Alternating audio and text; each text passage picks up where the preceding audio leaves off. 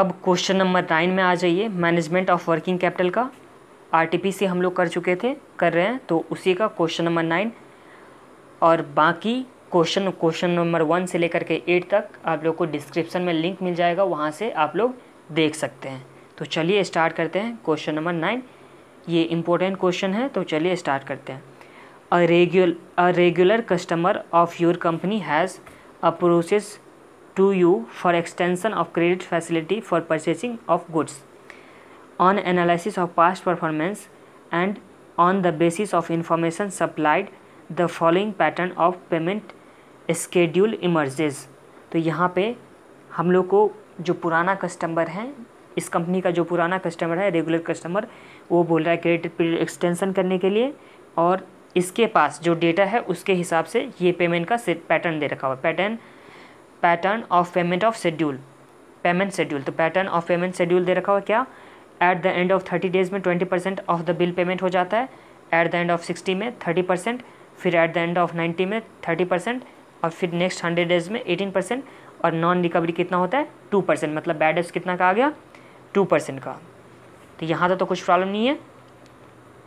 आगे क्या है, the customer wants to enter into firm commitment for purchase of goods of ₹30 lakh in 2019, deliveries to be made in equal quantities of the first day of each quarter in the calendar year. तो यहाँ तक तो कुछ relevance information था नहीं, इसमें सिर्फ बोला कि 30 लाख का परचेज करेगा।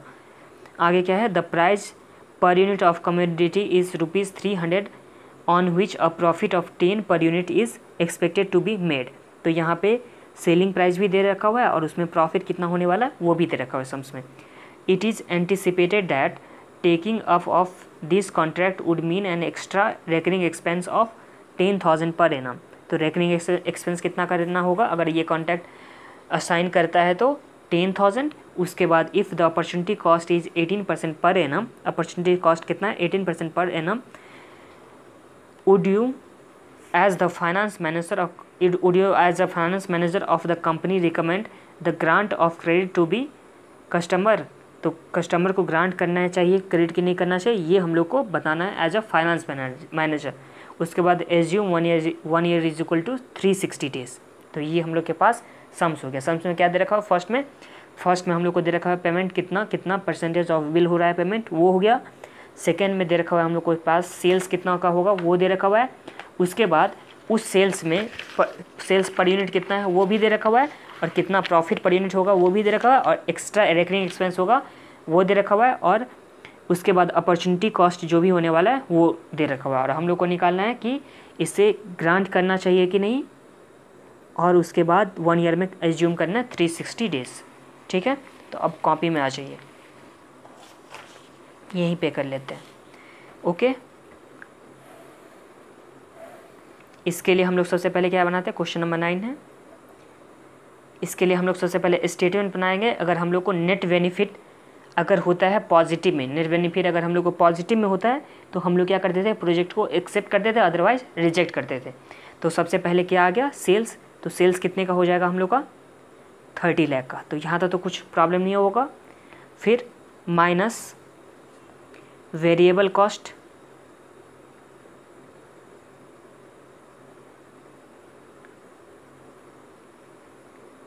फिर माइनस रेकरिंग कॉस्ट, यहाँ पे बोल दिया गया था कितना 10,000। वेरिएबल कॉस्ट कैसे निकलेगा, तो 30 लाख हैं into 290 divide by 30 lakh into 290 divide by 300। तो ये हम लोग का कितना आ गया 29 लाख, क्योंकि 10 का तो प्रॉफिट दे रखा हुआ था ना। ये कैसे आया देखिए, 30 लाख हम लोग का क्या दे रखा हुआ है, सेल्स दे रखा हुआ है, जिसमें कॉस्ट कितना होगा 290, और 300 क्या हो जाएगा सेल प्राइस, क्योंकि 300 अगर सेल प्राइस है जिसमें 10 प्रॉफिट है तो कॉस्ट कितना होने वाला है 290 का ही होने वाला है ना। इस तरह से हम लोग 29 लाख का वेरिएबल कॉस्ट निकाले, माइनस रेकरिंग एक्सपेंस निकाले, फिर माइनस हम लोग क्या करेंगे बैड डेब्ट्स। बैड डेब्ट्स भी तो यहाँ पे होने वाला था 2% ना, तो बैड डेब्ट्स किस पे होगा, सेल्स पे होगा। तो 30 लाख का 2%, तो 30 लाख का 2% कितना आता है 30 लाख इंटू 2%, तो ये आ गया 60,000। ये हो गया। अब यहाँ से हम लोग माइनस क्या करते हैं, यहाँ से हम लोग क्या मानेंगे, माइनस करेंगे अपॉर्चुनिटी कॉस्ट या रिसीवेबल का कॉस्ट जो भी होगा वो हम लोग वर्किंग नोट से निकालेंगे, और रिजल्टिंग फिगर क्या आ जाएगा, नेट बेनिफिट। अगर ये नेट बेनिफिट अगर क्या में आता है, पॉजिटिव आता है, तो हम लोग प्रोजेक्ट को एक्सेप्ट करेंगे, मतलब उसे क्रेडिट पीरियड एक्सटेंशन दे देंगे, नहीं तो नहीं देंगे। तो यहाँ तक तो कुछ प्रॉब्लम नहीं है ना। देखिए सबसे पहले हम लोग को सेल्स निकालना था, सेल्स में से जितना भी एक्सपेंस होने वाला है वो माइनस करेंगे इंक्लूडिंग अपॉर्चुनिटी कॉस्ट। तो उसके बाद नेट बेनिफिट जो होगा वो अगर पॉजिटिव में हो रहा है तो हम लोग एक्सेप्ट करेंगे, अदरवाइज क्या करेंगे, करना होगा हम लोग को रिजेक्ट करना होगा। ठीक है, आप लोग ये चैप्टर तो पढ़े हो ना, management of receivable working capital management में, उसी का ये सम्स है। तो चलिए अब लोग निकालते हैं हम लोग opportunity cost.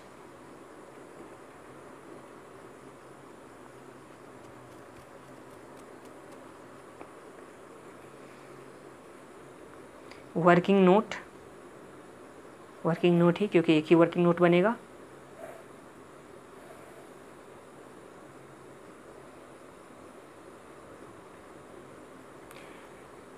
Calculation of opportunity cost,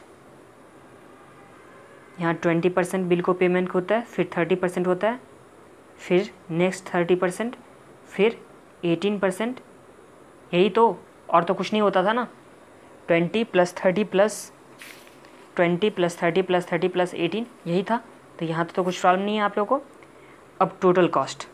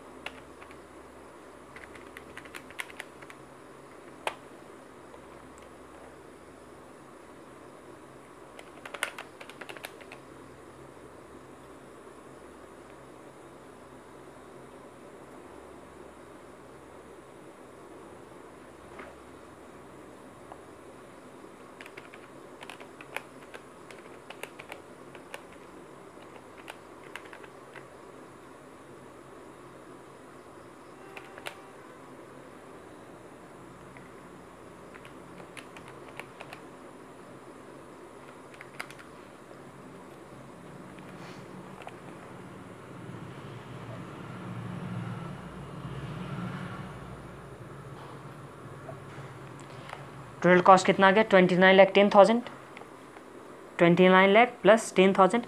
bad debts को तो हम लोग कंसीडर नहीं करेंगे कॉस्ट में हम लोग variable cost plus fixed cost को कंसीडर करते थे। टोटल कॉस्ट जब भी लेते थे अपॉर्चुनिटी कॉस्ट निकालने टाइम में, अपॉर्चुनिटी कॉस्ट मतलब रिसीवेबल का कॉस्ट जब भी निकालते थे हम लोग, तो वहाँ पे सेल्स नहीं लेते थे, क्या लेते थे, कॉस्ट लेते थे।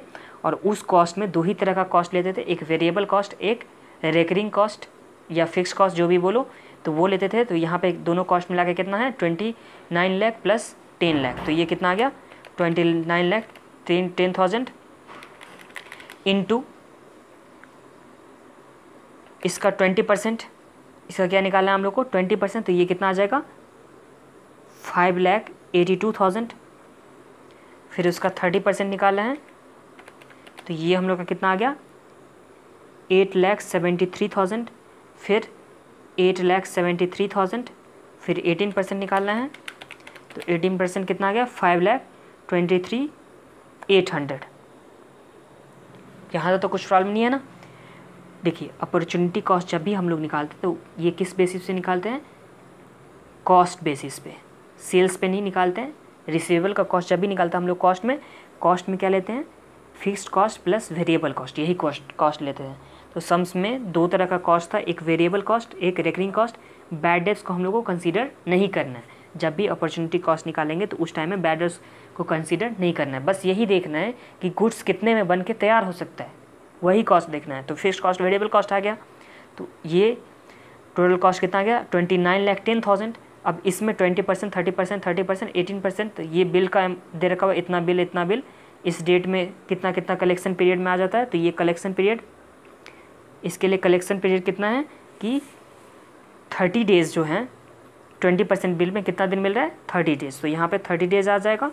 फिर नेक्स्ट में कितना है, 60 डेज़, फिर 90 डेज़, फिर कितना दे रखा हुआ, 100 डेज़। तो कलेक्शन पीरियड आ गया। इससे हम लोग क्या निकालेंगे, डायरेक्ट कॉस्ट निकाले थे। कॉस्ट कैसे निकालेंगे, तो सबसे पहले अपॉर्चुनिटी कॉस्ट निकालते हैं। अपॉर्चुनिटी कॉस्ट कैसे, total cost into collection period divide by 360, क्योंकि 1 ईयर में कितना लेना था 360, इंटू अपॉर्चुनिटी कॉस्ट का परसेंटेज कितना दे रखा था 18%। ठीक है, अपॉर्चुनिटी कॉस्ट में तो कोई प्रॉब्लम नहीं। Total cost into collection period, तो वो हम लोग को निकल के आ जाएगा। उसमें जितना भी परसेंटेज है रेट ऑफ रिटर्न उससे मल्टीप्लाई कर देंगे तो हम लोग को अपॉर्चुनिटी कॉस्ट निकल के आ जाएगा। तो ये कितना निकल के आता है 5,82,000 इंटू 18% इंटू 30 डिवाइड बाय 360, तो ये हम लोग का कितना आ जाता है 8730। इसे एम प्लस में रख लेते हैं। फिर आगे 873,000 इंटू 60 डिवाइड बाय 360 इंटू 18%, तो ये हम लोग का कितना आ गया 26190। इसे भी एम प्लस में रख लेते हैं। आगे फिर 873,000 इंटू 90 डिवाइड बाय 360 इंटू 18%, तो ये हम लोग का आ जाता है 39285।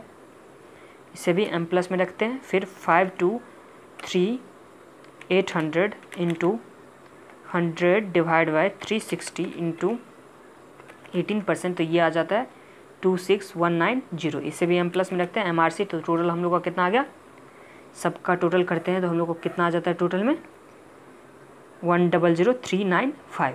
तो यहाँ पे कितना आ जाएगा 100,395।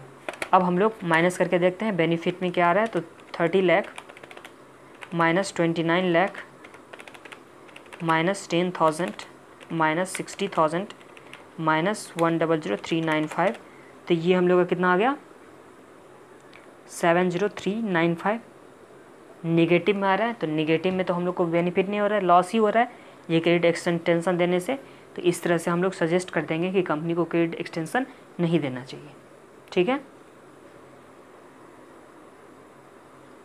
इसी के साथ ये आरटीपी का कंप्लीट हुआ। अब नेक्स्ट जो क्वेश्चन है इलस्ट्रेशन, क्वेश्चन नंबर 9 कंप्लीट हुआ। 10th नंबर का क्या है, थ्योरी क्वेश्चन है, तो ये आप लोग खुद से करेंगे। इसी के साथ ये आरटीपी कंप्लीट होता है। और चैनल को सब्सक्राइब नहीं किए हैं अभी तक तो सब्सक्राइब कर लीजिए, वीडियो को लाइक कर दीजिए। मिलते हैं नेक्स्ट वीडियो में किसी और टॉपिक के साथ। तब तक के लिए अपना ख्याल रखिए।